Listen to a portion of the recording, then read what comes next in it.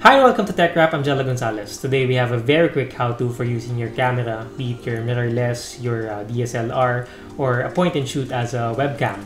Maybe your PC didn't come with a webcam, or your laptop's webcam got busted and you have a camera lying around, or maybe you just want to step up your webcam game and get some bokeh in there. Here's how. First, you'll need a USB video capture device. You can get one online for about 500 pesos. This will allow you to convert your camera's HDMI feed to a USB output. You'll need this too, a micro HDMI to HDMI cable. Cheap ones go for about 250 pesos.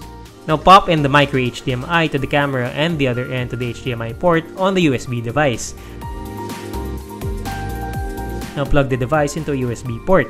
The bigger challenge is actually looking for a spot to place your camera on, or you can get one of those mini tripods. Now go to your meeting app, for example Google Meet, and look for the settings that allow you to select the webcam you've just put in.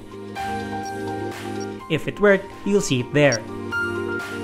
And that's it, a clearer, fancier look for your online meetings. The downside, your face is basically in HD, and they'll see if you've actually just woken up.